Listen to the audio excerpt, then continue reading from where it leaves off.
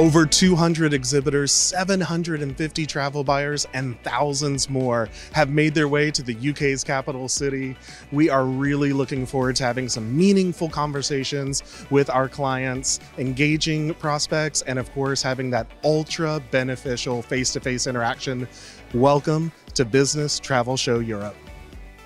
And we're here with the man of the hour, Jorge Cruz. Always good to see you at these events. Let's start off talking about the vibe and the energy of this year's show. How's it going for you?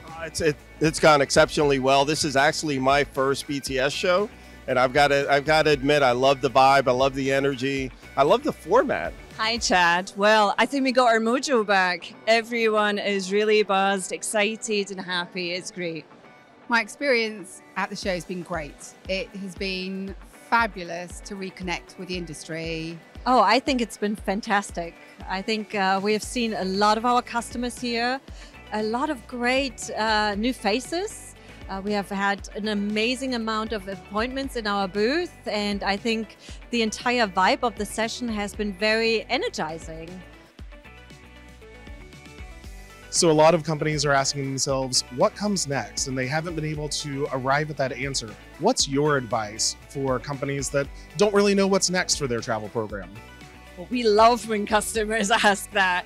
And really, it's not been an aggressive sales pitch. It's truly where BCD invest. So we're excited. We're talking to customers about right now.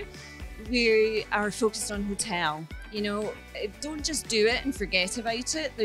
There's more to come. So Advito are leading a lot of that for us, which is, again, a great strategy and engagement that we have.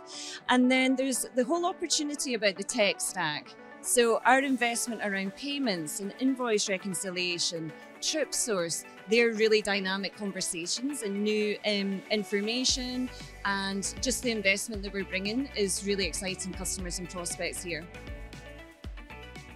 What are you talking to? What conversations are you having with clients here at the show?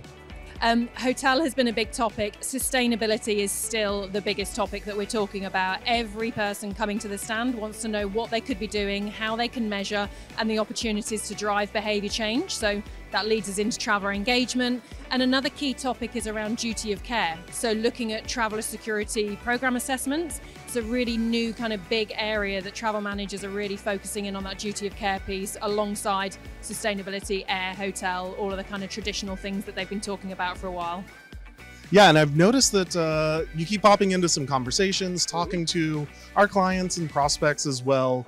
When you hear those conversations, we listen to those people, how do you take that information and use it later to kind of change the trajectory of how things are going to match our clients' needs?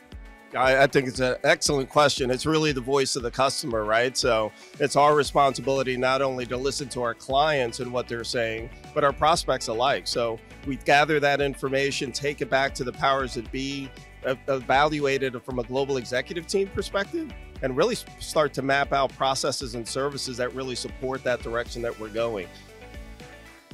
Wow, it's been an amazing couple of days here at Business Travel Show Europe. Very high value event, and we know that we will be back here next year. Thanks so much for joining us.